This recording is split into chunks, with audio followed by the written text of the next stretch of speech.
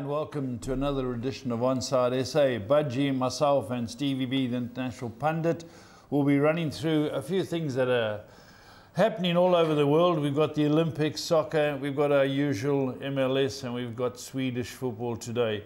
But Budge, straight on to it. I didn't watch the game. I don't know if Steve did. Morocco, Argentina. Yeah, I watched the second half. I couldn't believe it. Morocco went 2-0 up. And, you know, it was a bit fiery. Morocco, wherever it was boiling, Paul, it was a bit temperamental. And then it went 2-1, and then the RGs were all over them. Yeah. And the goal, originally when I watched, I thought, geez, that could be offside. But I went to go and meet someone for a beer, and it was like an hour and a half. Is that right, Steve? How long before the game finished? It was close to 2 hours by the time they took them off and then brought them on again, and then decided that you know, the VAR decided it was offside. Yeah. So complete and utter, as you said, a real debacle and a shocking look for the football in the Olympics. Yeah, especially with the crowd trouble. I mean, that's you know, unwarranted, and they ended up playing behind, you know, in an empty stadium to finish it off. Yeah, the last minute and a half. I couldn't believe it because I taped it, and I thought, what is going on here? And Steve, did you watch any other games? I saw the second half of the France-USA, which was quite a good game. I mean, after France, well, Lacazette is their captain and played as the overage player. And then USA had a real purple patch, couldn't quite score. And then after that, Michael Elise scored quite a good goal for them. And then it was all France, and it was 3-0 when I stopped watching. Steve, at the Olympics, France and America drew 7s. Oh, that's right. Yeah, it was one of the first games. France, because they got their great fly scrum off. Okay. Yeah. Now, they won't win it. Watch the All Blacks. They look tough to beat. Steve, I see this. GB are not in it. GB are not in the rugby because it's always an issue to put a GB team out when you know, and they didn't qualify for some reason. So, which is a bit bizarre. Steve, South Africa rubbish going home. The only thing is the highest 2 third-place teams go through. So if we do beat Japan, but there we go. It doesn't matter who we're not going anywhere. Steve, I see they've allowed 3 overage players. Don't you think that's a bit farcical? Why?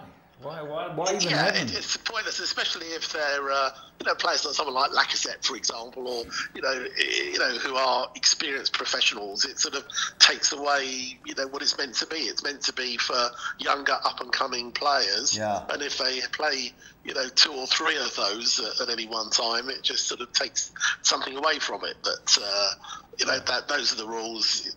You know, I saw the second half of the France-USA in the football. It was quite a good game. Yeah. I think Brendan Aronson was playing for the US. They've got 1 or 2 sort of overage players in the team. But, you know, France are obviously determined to try and win on home soil, whether they will or not. But, you know, they've got a reasonable squad. Yeah. Anyway, game 3, group games. Story with all these friendlies overseas. Steve, we know a lot of the big premiership clubs are owned by Americans, but this is becoming a joke. Yeah, they're all going over there to play on pitches. I think, aren't they putting turf over some of these artificial surfaces? I think so, because, you know, obviously the English teams are not used to playing on artificial surfaces, and they're not good. You know, you can risk injury. So, but as I said to you earlier, there are 10 English teams out there, mainly playing each other. It just... you know, other than for money and exposure, there can't be any real sensible reason why, you know, say Crystal Palace are playing Wolves in Pittsburgh or something. It just sort of seems pointless, really. And you know, I know, you know, 1 or 2 of the. Again, you know, in the past we've had a lot of teams used to travel to the Far East and Australia, but now obviously the money is in the US. So these games that you've written out here, these are the weekend games. They played on the weekend. I know Spurs are playing on Saturday night, but you've got Liverpool, Real Betis, Chelsea, Celtic. They're all in America. Well, Celtic beat Man City 4-3. I saw the highlights. Man City, I mean, obviously had so many players involved in the Euros. They sent, you know, you've got a few experienced players, but mainly it was their sort of under-21 squad. Yeah. A lot of, you know, and a lot of the players who played in the latter stage of the Euros are not taking part. You know, they're all having their, you know, deserved couple of weeks holiday. Yeah. So you know, they're sending sort of mix and match teams. Obviously, teams like Chelsea, you know, with a big squad, you know, they can afford to lose a few and still have a lot out there. Yeah. What about Arsenal Man United? Where's that being played? Is that California, Steve? Arsenal Man United? Yeah. I mean, again, you know, both of them without a few players, Arsenal without a few players, but it just seems, you know, and they go through the motions, especially when they're playing in real heat. Yeah. You know, and they sort of, you know, they had lots of water breaks, and a lot. It's, you know, I guess they'll say it's better than just you know, staying in a wet and windy Britain as we've had over the last few weeks. Yeah. For some warm weather training. Yeah, Steve, I had a look, I was on ESPN, they said there were 20,000 tickets that haven't been sold. The people aren't mugs anymore. Years ago, you would go and watch them. Now they know what squad's coming out. Who the hell wants to watch Man City's under-21 team? Yeah. Haaland was captain. He scored the header, but Celtic were trying for their lives. Man City were going through the motions. It's a joke, you know. And Pep standing there trying to get... To be fair, they are glorified exhibition games. That's all they are. Yes, you know, they're not ultra competitive. Yeah. So, you know, I guess if you are a English football fan and you live in the States and one of the big teams is coming to your city, then I guess you're going to go and watch them. And I think that's obviously what they're hoping for. Yeah. You know what's strange, Paul? Man United haven't won the league since they've left South Africa. Fergie always came here to Durban. That's right. The boys used to go and see him, and haven't won the league since. Jeez. Maybe we've got to get them back. But the way we're going, Spurs haven't won the league. Jeez, anyway, Steve, let's get on to the Leagues Cup, which is the competition between the American and Mexican leagues. And you're a bit concerned that some of these teams may rotate. Is that right, Steve? You worried? Are you rotating? We just don't know. Look, first of all the games are being played in the US, so the US teams have got home advantage. There's no question.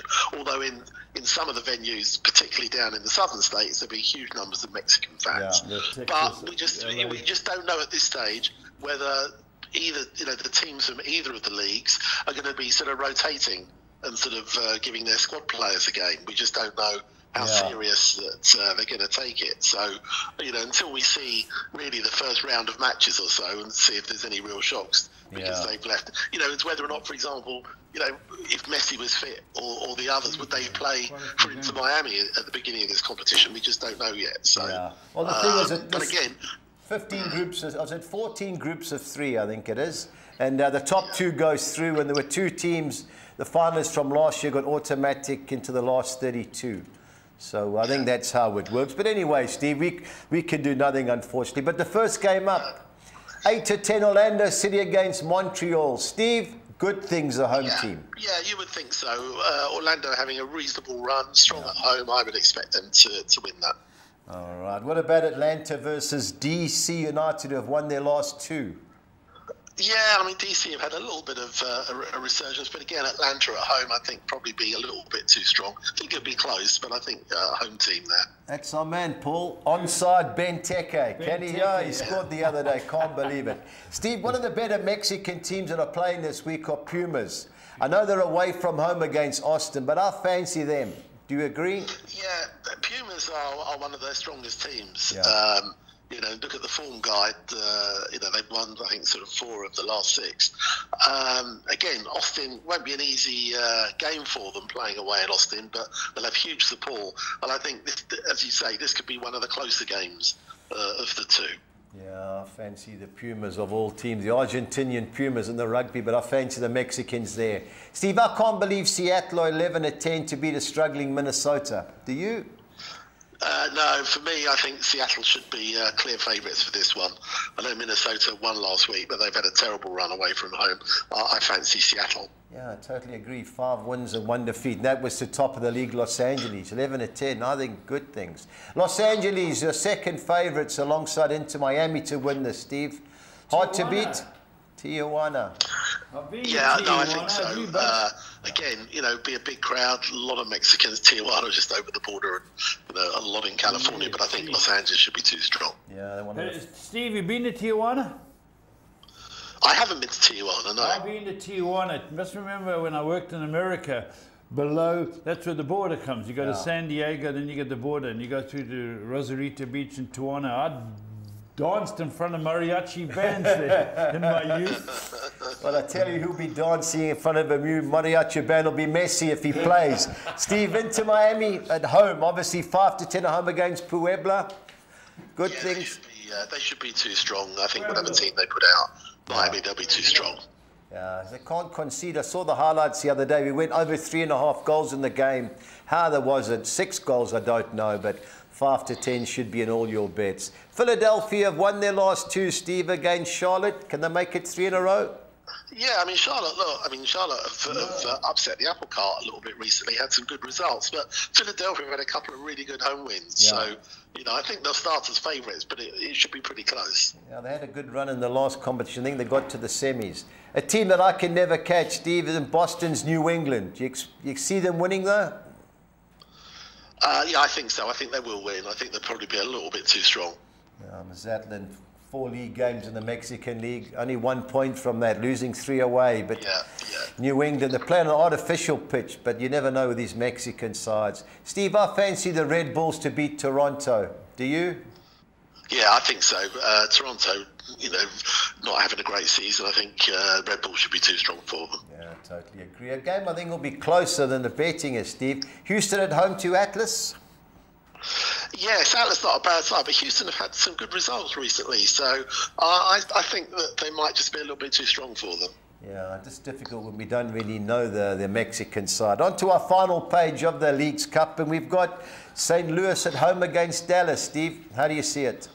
Yeah, I mean, both St. Louis have been struggling. Wouldn't surprise me if Dallas maybe, gets something out of the game. Yeah, I think if ever there's a game that looks like a draw, it's definitely this one. Guadalajara against the home side of San Jose, who've cost me in recent weeks, Steve. How do you see it going? Yeah, San Jose have had overall have had a shocking season. Yeah. I mean, still the bottom-ranked team. Guadalajara are a decent, if you look at their last few results, they've done quite well. I think if there was to be a Mexican team to win, I fancy Guadalajara. Yeah, San Jose, 9 defeats in the last 10. Whoa. In the MLS. Steve, I can't believe New York City are 6-10. I know they don't score too many goals, but I fancy them here. What do you think? Yeah, I think so. I think they'll be too strong. Querétaro.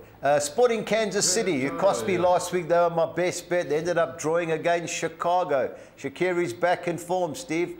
28-10 an upset. Yeah, it could be. I think that. I think you're right. I think there could be an upset with this one.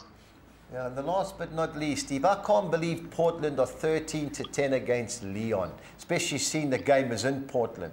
Phil Neville's team, done great at home, won the last 4. I think 13-10 is worth a bet. Do you agree? Yeah, I mean, Leon are a decent side, and obviously in the final last year, but not having a great season. I don't think they haven't won in 4, but I think Portland at home should be too strong. Yeah, just having a look at the betting. Club America were 8-1, Inter Miami 9-1, Columbus Los Angeles 12-1, and Cruz Azul 12-1, 18-1 bar. So just never know, but it's nightmare to have a bet into that. Anyway, on to Sweden, Steve. A team that won for the first time, I think in 10, was Norrköping at home against Kalmar. How do you see it going? Well, look, they're still bottom of the league. Maybe that will give them a bit of confidence. Kalmar, considering how well they did last year, not having a good season. I could see maybe Kalmar getting something there, though. As you say, they'd only won 1 in 10, Norrköping. I'm not sure they deserve to be clear favourites. Yeah, both teams have scored 6-10 is the way to go. The team who closed my account last week was IFK Gothenburg. How there were 11 minutes injury time, they conceded in the 8th. Felt like puking against Bromma Pochkana, Steve. I think they'll get back to winning ways, IFK Gothenburg. Do you agree? Yeah, I think so. I mean, neither having a great season, but I think the home side probably just about edge it. Yeah, I fancy them all day long. And Malmo, another team, they played in the Champions League in midweek. Won 4-1 at home. Too strong for Sirius? Serious? I think they will be. I think the betting, reflects where they both are, and I think that Malmo should win that. Yeah, 7 home league games definitely makes a 1-4 shots. Halmstad against IFK Vanamo. Steve, you fancied Vanamo last week. I'm surprised they're 12-10 here. Yeah, I was. Yeah, in the end, didn't quite do as I thought, but maybe IFK might just do enough to win that. Yeah, just have another game where both teams to score over 2.5 goals was even money. That's my suggestion there. On to our final page in this week's show. We've got Hammarby against Mjolby. Mjolby. Yeah, I mean, I was on Hammarby the other week and they let me down. Yeah. Mjolby having a reasonable season. I think this would be I think there'd be goals. I think it'd be a close game. Wouldn't be surprised if they cancel each other out. Yeah, of the two teams, I like Mjolby. And last week, your best bet, Steve Elfsborg, rewarded the boys 5-3. Yeah, they beat Mjolby. They play tonight in the Europa League. I like Elfsborg. I think they're a decent side, and I think they'll be too strong. Yeah, 6 home league wins in a row. 14-10 is a fair price. Djurgården playing the Champions League. I think it's tonight, so be careful. But Elfsborg all day long. BK Häcken, Steve, I think they'll destroy Västerås. What do you think? Yeah, they should do. Obviously, they conceded a lot to Elfsborg a couple of weeks ago, but Västerås are not having a good season. I think Häcken should be too strong for them. Only concern is they do play in the Champions League tonight, so maybe their eyes are set on that. And last but not least, ARK Stockholm against Gays Gothenburg. Now, Gays beat them 2-0 on Monday night at home. Do you see them getting another victory there, Steve, or siding with a... It doesn't always, but it doesn't always work, does it? Sometimes teams don't beat the same team twice in a week. And I think, obviously, being at home, I wouldn't be surprised if they at least hold them. Yeah, strange. Stockholm, 5 of the 7, won 5 of the last 7, but away from home, they've been terrible. But it's amazing. 9-10, a bit short for me, but of the two, I like Gays Gothenburg to win again. Yeah. Anyway, Steve, pressure time as always. Your best bet and value bet, please. I'm going to go as my best bet. I think I'm going to go for Seattle. I think they should be too strong at home. Yeah. And my value bet, I'm going to take a punt. I'm going to go on Guadalajara. I think that they might cause an upset against San Jose. Yeah. Well, I'm on Orlando City, and I'm going for the Pumas. That's the Pumas. Yeah, hopefully there's a couple of those rugged Argentinians in the camp. But very difficult this week, Steve. I think the final will be on ESPN. The only league that's on now that I've been watching is Belgium. I watched a superb game last week. Okay. Club Bruges against Union Saint-Gaulois, 2-1. Humdinger of a game. we don't get that at all here, but interesting that they've started. The Belgian league has started. It's playing now. But Steve, one thing about them, they score goals. There's no negativity in that league. I don't know if they get paid to score goals, but teams 3-0 down, they're having a full go. That's what I like about it. But there's quite a few decent teams in the Belgian league. Obviously, produce good players that that we see in the Premier League. Like the Anderlechts and Standard Lièges. So over the years they've been decent teams in Europe. Yeah. No, I just watch it because there's been nothing on, and there was a cracker of a game, 2-1 last week. So some nice players. Someone was telling me that an English Premiership club bought, I think could have been Brighton, bought Club Bruges centre forward. So it'll be interesting to. Yes. Was it Brighton? Was it Brighton? No, or was it the Brighton or Brentford? One of them. Yeah, it could have been Brentford. Who's the boss at Brighton? Yeah, Thiago, I think. Thiago. As a new guy, Thiago. Yeah. Steve, Paul, he's the boss at Brighton. They've got it's a youngster there now, isn't it? It's a young manager. To be honest, I don't know much about him. It'll be interesting to see, how they do. It's, but Brighton, they do that. They bring in. Managers that you don't really know. No one really knew Robert De Zerbi that well. Yeah. Although he didn't get the big club, but I think that he was being touted for Marseille, isn't in the end.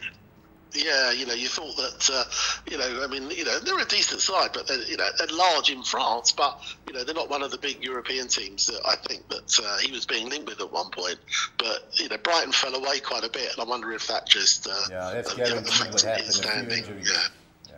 Anyway, Steve, thanks as much. always. We'll speak over the weekend. Thanks, Steve. Yeah, cheers. Yeah. Bye. Yeah, on to our Saturday soccer exotics, and they'll come up now. Our first one is the Soccer Six, and once it goes, I've gone the away side. The guys can enlarge it, please. Yeah, I've got Michelin win and draw at Noordsjaarland. The field in the Beerschot Volrak versus OH Leuven Belgium game. I'm going the field in the Wolves West Ham United friendly in America. Bankering Anderlecht to beat St. Truden. Sligo Rovers to beat Galway United. And Japan under 23, I don't see them losing to Mali in the Olympics. 2-1-6. On to the second Soccer Six. I'm going Chelsea win and draw against Celtic. The field in the Argentinian match between San Lorenzo and Newell's Old Boys. Bankering Juventude to beat Criciúma in Brazil. The field in the Arsenal-Man United game. Philadelphia Union to avoid defeat at home against Charlotte. And banking the New York Red Bulls to beat Toronto 2-1-6. Onto the Soccer 10, I'm going Japan win and draw against Mali, Chelsea win and draw against Celtic. The field in the San Lorenzo Newell Old Boys game, Juventus to be too good at home for Criciúma, and chancing Man City to beat AC Milan. Onto the second page, I'm going the field in the Arsenal Man United fixture, Philadelphia Union to avoid defeat at home against Charlotte. New York Red Bulls to beat Toronto, and Fortaleza to be too good at home against Sao Paulo, and last but not least, St. Louis City win and draw against Dallas 2-88. On to the Soccer 13 for Saturday. I'm bankering IFK Gothenburg against Bromma Pachkana, Malmo to be too good at home against Sirius, Halmstad win and draw against IFK Värnamo, chancing Fredrikstad to win in Norway at home against Rosenborg, going with Bodo Glimt to avoid defeat at KFUM, and Michelin win and draw at Noordsjaarland, and Lugano in Switzerland win and draw against Basel. On to our second page, I'm going Grasshopper Zurich win and draw at home against Lucerne, siding with Lausanne Sport win and draw against FC Sion, Anderlecht to be too good at home for St. Truden, going for OH Leuven win and draw at Beerschot Volrak, and two bankers. In Finland, we're going HJK Helsinki to be too good for AC Oulu, and on to Norway, the first division, Stabæk to beat Moss FK 256. On to our budgies bets for the weekend, and a bit of a licorice all sort, guys, but we've got to have a dip here. I'm going Orlando City and New York Red Bulls. Orlando City to beat Montreal, and New York Red Bulls to beat Toronto. And Inter Miami and Seattle. Inter Miami against Pueblo, and Seattle against Minnesota to win, and both teams to score in each game, 5,000 to 200. On to Sweden, I'm going Malmo to beat Sirius and both teams to score. Elfsborg to beat Djurgården and over 1.5 total goals, and over 2.5 goals both teams to score in the ARK Gaze Gothenburg clash, 2,200 to 200. On to Belgium, where I'm going Club Brugge and Union Saint-Gaulois, the guys that finished 1 and 2 last week, to beat Mechelen and Dender by more than 1 goal. And then over 2.5 goals in the Anderlecht St. Truden Sporting Charleroi Antwerp match, 2,000 to 200. Our team goals only, I'm going Orlando City, New York Red Bulls and Portland, all to score over 1.5 goals, and Seattle to score over 2.5 goals, 3,200 to 200. In America, we're staying in the league. I'm going over 2.5, both teams to score. In the Atlanta DC United, Pueblo into Miami, Sporting Kansas City, Chicago, and Philadelphia Charlotte games, that worked out at 2,000 to 200. And our Collis King 6 or Nixa, I'm going Orlando City to beat Montreal, Inter Miami to beat Pueblo, Seattle to beat Minnesota, Club Brugge to beat Mechelen, Union Saint-Gaulois to beat Dender, and BK Häcken to beat Västerås, 3,000 to 200. Tough.